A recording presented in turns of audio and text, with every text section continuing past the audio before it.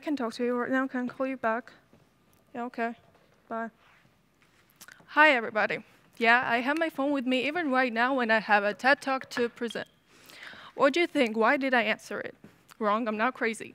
Let's put away jokes for some time. Yeah, most of you probably guessed it right. Today, my speech is all about phones. More specifically, their influence on conversations. It's funny how time has changed that you're watching me on Zoom Live right now, probably with your phones.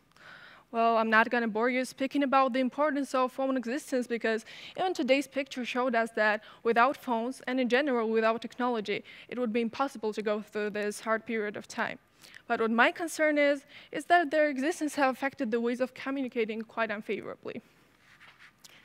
I believe that the monotonous way that the pandemic brought us, meaning online schooling and online meetings, made us all realize how important face-to-face conversations actually are. However, looking back, I remember hanging out with my friends and checking my phone every minute. To be honest, it has always made me wondering, how did checking phone become one of the most common habits in not only mine, but generally in people's lives?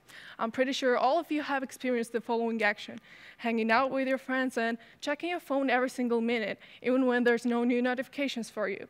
Am I right? Well, of course I am. Well, we never actually paid attention to this minor tendency. Now we're all exhausted of seeing each other on mobile screens and we crave for gatherings. Today, phone is secondary and we are ready to meet each other, even if it takes leaving the gadget at home. According to scientists, people check their phones 96 times a day, which is once every 10 minutes.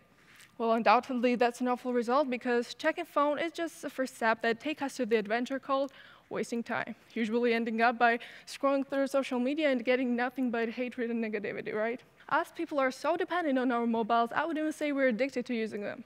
Let me give you one super funny, but unfortunately super common example of how it can distract us from reality. How many of you have experienced the following action? Like when you're holding your phone or you have it in your pocket or on the table next to you and for no reason you just start looking for it. Well, let me guess, all of you. I remember a month ago or so, I was video chatting with my friends and for God knows what reason, I started looking for my phone because I thought I left it somewhere or lost it. And yeah, I even asked my friends to call me because they would help me find it, but they thought I was joking because they knew I was speaking to them. They even started laughing at me, but I was so concentrated into finding it that I didn't even pay a single attention to them. And yeah, just kept looking for it. Only after 15 minutes did I realize that I had it in front of my face this whole time. So why didn't I bring it up? It just shows how it can distract us from reality, that our #1 priority is phone, and our mind has it as a code that we should always check and we should always be holding it, and when we don't feel that it's somewhere near, we just no more feel secured. And that's quite unfortunate and funny, because I myself have loved a lot seeing my parents or my friends going through the same thing, but yeah, what it does is just take our full attention. So, in general, it's quite hard to listen to a person so attentively that you don't miss a word they say.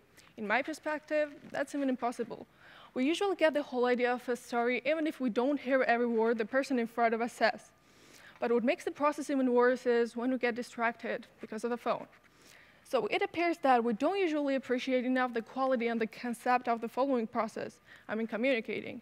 And in order to get the maximum quantity of emotions and idea correctly, we should be fully concerned on a person because even their body speaks. Like, even right now, you're watching me online, and I'm pretty sure none of you paid attention to the way I move, the way I speak.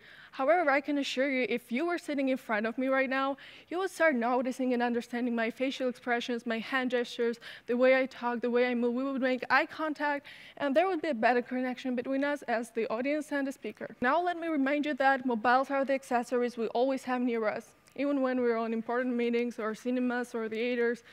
And the funny thing is that everyone is able to call us or text us anytime they want. And what do? Answer our phone calls, just like I did in the beginning.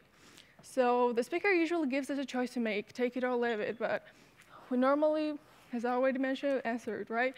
Well, what it actually shows is disrespect to the person, which we never realize. And even if the speaker is kind enough to continue whatever they were talking about, we just get confused because we won't remember the concept of what was being discussed. So what should we do about it? To be fully concerned on a person and to be fully involved into conversation. Turn on airplane mode on?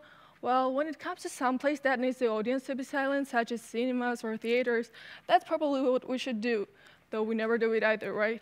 But when it comes to family meetings or hanging out with friends, well, I don't think that's something any of us would do, even if it was the right way to avoid distraction. Like, taking photos and videos are actually quite important for a human being, like, to collect memories and to have fun, right? But we must realize that there are more important things such as relationships, and in order to make our time worthwhile, we should be fully involved into conversation. Let's just ask this question to ourselves. What do you prefer, hearing someone knocking at your door, asking them in, having dinner together, or hearing your phone ringing and communicating that way? Well, of course, meeting in live brings more fun and excitement to us. We do activities that give us the opportunity to make our time worthwhile. And when it comes to phones, I don't think online games and funny filters are enough for a human being to feel glad and amused, are they? Look, I've got some pictures of my classmates falling asleep while video chatting. Well, that's how exhausting it can be. So when we have a chance to have live communications, I think we should be fully involved into it. And we shouldn't waste our time. So it will leave us with better emotions, and we will have more fun, and so on and so on. Now let's discuss today's situation. What do teachers or students prefer? Like online schooling or the live one? Well, I don't think we actually need to answer this one. Speaking as a student, traditional learning teaches a lot more than just school subjects, such as relationships in general. Walking school hallways, having lunch together, having daily conversations, and even helping each other on summative tests. Well, these are the things that don't seem important in one class, but if you think about it, this creates the bright environment and unique relationships between classmates. And same comes with teachers, like they get closer and closer every day. In online schooling, well, let me give a personal example. Like, I've got 2 new classmates, and us students haven't even met them yet. To be honest, it's quite hard to call someone your classmate when you haven't even sat in a room or gave each other the glance to give a hint for an answer, for example. Well, it might sound funny, but that's kind of the same when it comes to life in general. If we weren't able to meet each other in life, we would be locked in our imaginary world covered with mobile screen, and yeah, life would be just tedious we wouldn't be able to hear each other's exact voice, how we love, how we speak, how we cry, and so on, and we would live our lives just like robots. And when we have a chance to make our times and relationships maximally worthwhile, I strongly believe we should put our phones aside, respect each other, and that way, life will just be better, right? And that will literally brighten up our relationships as well. So thank you for your attention, and I hope you got the idea correctly.